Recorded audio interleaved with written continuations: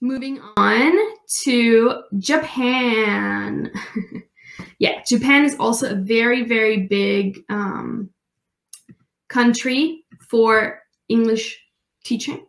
I have many friends who have taught in Japan, who are thinking about teaching in Japan, who are in Japan. And like I said, we recently published some blog posts from an ITTT grad who is currently teaching in Japan. So check that out on our blog. Japan also has attractive benefits, paid airfare, housing, health insurance, and a contract completion bonus, similar to China and Korea, and some of the highest salaries to be found anywhere in Asia. So that's usually between 2,000 and 6,000 US dollars. So depending on what kind of school you work at, you can make a lot of money in Japan. And there's the JET program. So that's a teaching program, like I mentioned at the beginning, that places foreign English teachers into public schools in Japan.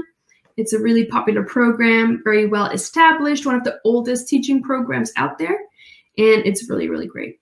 So that's a great way to get to Japan. I believe you cannot choose where you want to teach.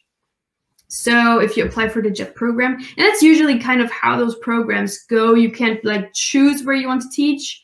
Some might allow like a preference, like, oh, my preference is Kyoto or Tokyo, but it doesn't mean that you can pick and choose and end up there.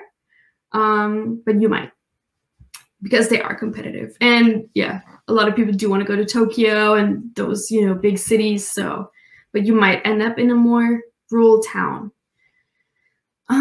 Yeah, then the requirements are usually you need to have a degree, and again, it's a bachelor's degree, a 4-year degree in any subject. So it doesn't have to be English, it doesn't have to be TEFL or TESOL or education or things like that. It can be any major.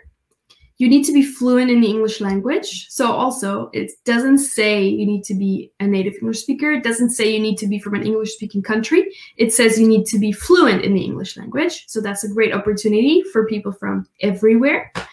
And you need to have a strong desire and willingness to pass on your language knowledge to your students. That's usually what they say, especially the JET program. That's like their mission. Okay.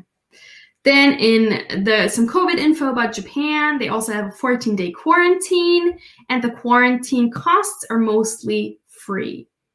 So they are either paid for by the school, by the employer, or you know, you might work out a deal like 50-50 when it comes to the costs, etc.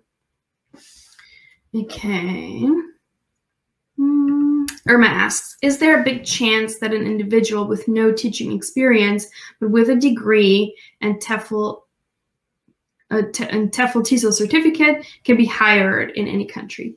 Yeah, so actually the majority, I would say the majority of TEFL, TESOL, ESL teachers going abroad, they don't have any teaching experience. A lot of them are fresh out of college. And so they get hired. I didn't have any teaching experience. I was hired. Most of the people that I know had no prior experience per se. So it's definitely possible, for sure. You probably get a higher salary. Like when I first taught in China and then I came to Korea and I had experience from, like teaching experience from teaching in China, I did get a higher salary in Korea. So that was nice. But I still worked with a lot of people there in the school that had no prior experience. So yeah, definitely. So experience is usually, in some countries it is required, but typically it's just a bonus, you know, something that sets you apart and something that can get you a higher salary. Thanks so much for watching. We are ITTT, the leading provider for TEFL and TESOL training courses. If you like this video, please subscribe by clicking the button down here and click on any of the videos here on the left for more interesting teaching tips for getting certified to teach English abroad and online.